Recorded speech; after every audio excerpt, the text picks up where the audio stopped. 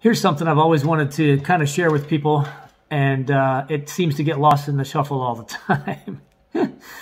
You need to find a way to have happiness built into your life. I don't mean someone else making you happy. I don't mean finding the perfect partner. I mean you making yourself happy, whether that is through your job or the passions that you pursue or your hobbies, whatever it may be.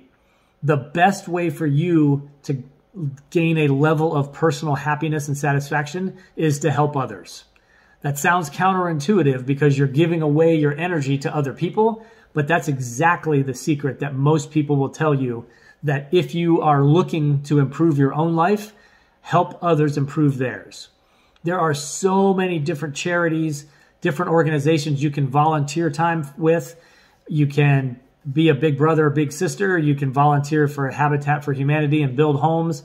You can do all kinds of different stuff. And you don't need to dig wells in the Congo for the pygmies to feel like you're really contributing, right? You can do something very simple in your own backyard. But whatever it is that you pursue in your own life, you cannot expect your job to check all the boxes to making you happy and fulfilled and feel like you're part of the bigger picture and things like that. In lots of cases, it just doesn't work that way. I know this from personal experience.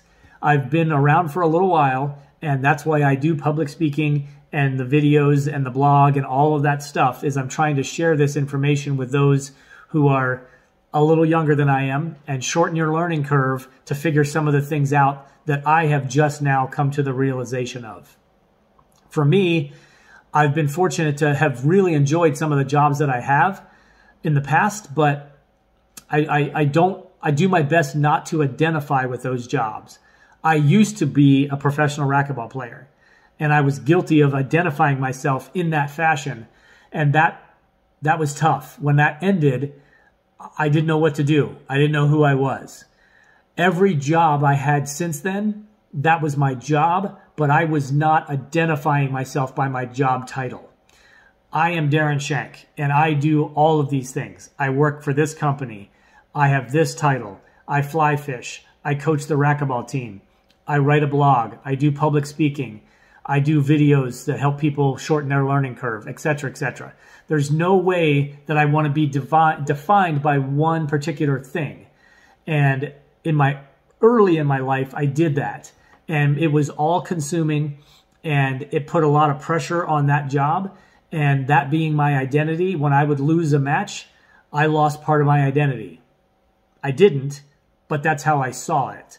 And that made that part of my life very, very difficult at times.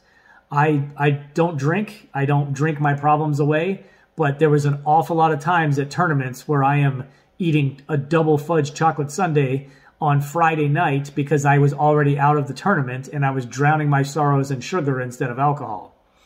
A little healthier habit, but still not good, right?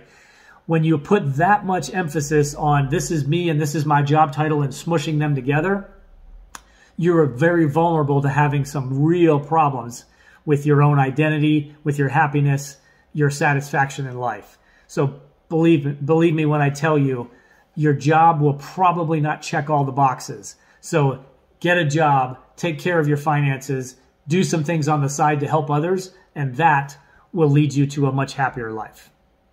As always, I wish you luck with your endeavors.